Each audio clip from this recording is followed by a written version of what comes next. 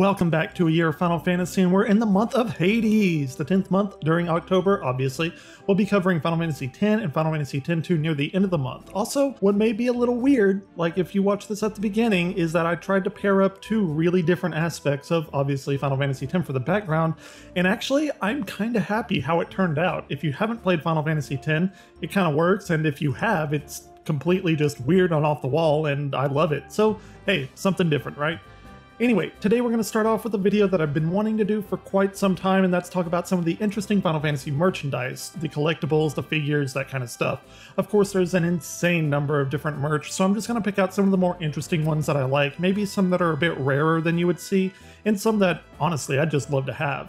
I want to try and stay away from the shirt prints and that kind of thing that you might expect, stuff that you would expect with any kind of big game launch. Those aren't really interesting to me, and I don't know, I just want something a little bit fun, different that you may not have seen before. I may do another one of these merchandise videos in the future simply because there's so much of it, but we'll see. Actually, after going and looking at all this stuff, I didn't actually come across anything just mind-blowingly crazy that I wanted to, so if you have any merch that you'd like me to talk about, let me know in the comments below. I'm really interested in more of the rare stuff. Anyway, let's go ahead and see what's first. So for the first one, we have the original Final Fantasy. And this is actually a Nintendo Power Orb thing. That's basically a crystal with some etching of a Final Fantasy axe and sword from the original game. Apparently, only 50 of them exist worldwide and have price ranges anywhere from $500 to some that have reportedly gone for $250,000 or more. It was created for a prize back in 1990 in a Nintendo Power issue, and yeah, I mean, that's crazy, right? Like, I've never heard of that. Speaking of orbs here, we have some more Final Fantasy orbs, specifically from Final Fantasy VII, and these are apparently materia chocolates.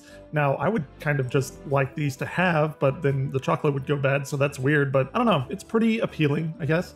The next one is actually a series of products known as the Play Arts Kai line, and this is Square Enix's kind of toy manufacturing, but I hesitate to even use that word toy, because these are incredibly high quality and quite expensive, I have to add.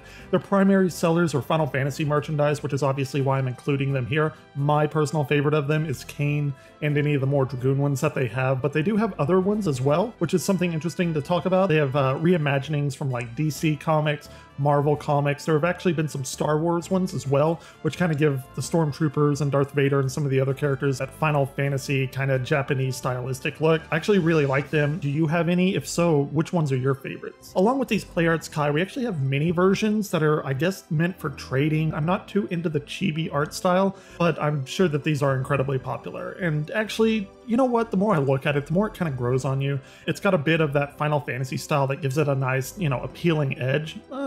Yeah, you know what? I would actually like maybe one or two of these. Next up, I'm a huge fan of lore and books and video games, and we've actually already talked about a lot of these, but I think this one may be a next purchase for myself, and this is the Encyclopedia Eorzea, all about Final Fantasy XIV, all the lore and the characters and everything. This stuff is awesome. I absolutely love this kind of encyclopedia, you know, world building stuff, specifically because I like to pick and choose and kind of mold that stuff into my own world, which you should totally go and watch with our Crystal Keep Chronicles. SNES RPG, that's a D&D game? Yeah, you may like it. Sorry for the plug, but I love that stuff.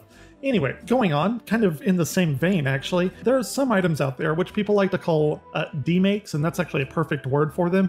And I know a lot of people are for or against all this homebrew stuff, but hey, I gotta give credit where it's due. This stuff is really appealing to me, especially when it's done in such a way like this. And what this is Final Fantasy VII for the NES. I guess a team of people demade the game, made all the sprites and everything, and flashed it onto a Final Fantasy VII cart. So it comes in this nice box. Like I said, it's got a white cart. It's got a really nice manual, a map with it. I love this kind of stuff, and there's a lot of them out there for various systems and games. So this one isn't necessarily special as far as like it being the only one ever, but it's a good representation of the quality of these demakes that are out there. And next, well, let's take a look.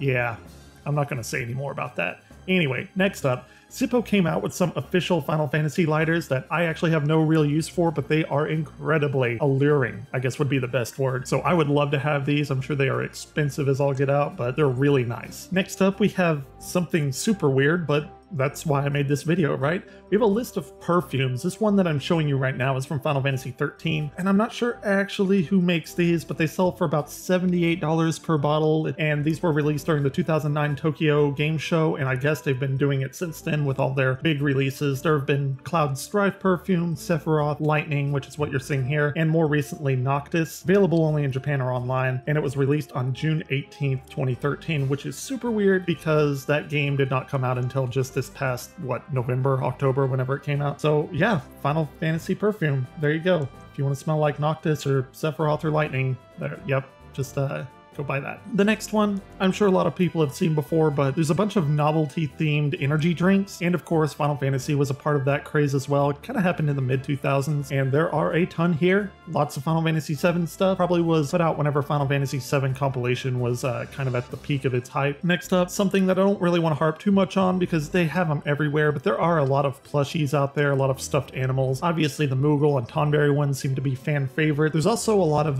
Chocobo ones out there, kind of dressed up in different jobs, probably from Chocobo's dungeon. I would expect that was what it was pushing. Yeah, lots of plushes out there, Moogle plushes. The next up, I think I'm going to end this video with the Books of Amano's art, which I just really enjoy, and I may have talked about them before, but hey, I want to talk about them here because they are just fantastic books to have if you are a appreciator of that kind of art. And there's a big trilogy hardback that is just pages and pages. It's huge displays of his art, which I love. And I guess really that's about it. Interestingly enough, there wasn't a lot here that I necessarily came across that I was just like, oh my god, this is awesome. There were a couple of things, especially like the D-makes and other stuff, but yeah, if you have any kind of Final Fantasy merchandise, let me know and I'll talk about it in a future video if I get enough of these weird ones. Stuff that you don't really see a lot. You know, I don't really care about the keychains or limited edition statues or consoles or anything. Those are kind of just par for the course at this point, but actually, surprise, I am going to talk about one more thing. I recently came across this and I hope it's interesting to you because it was to me. This is something incredibly rare. Honestly, I can't even confirm it, but it at least seems legitimate. Apparently Disney was in talks with Square to release a comic series about Final Fantasy IV way back in the early 90s, and apparently a few issues were created,